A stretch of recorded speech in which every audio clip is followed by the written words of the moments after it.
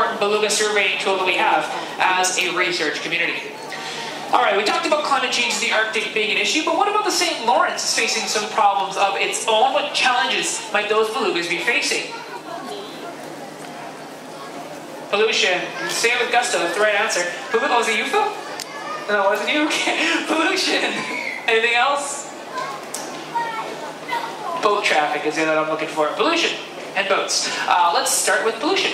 A lot of the chemicals and toxins found in the Great Lake Basin work their way up into the St. Lawrence, right into the homes of belugas like these. Now, over the years, through blubber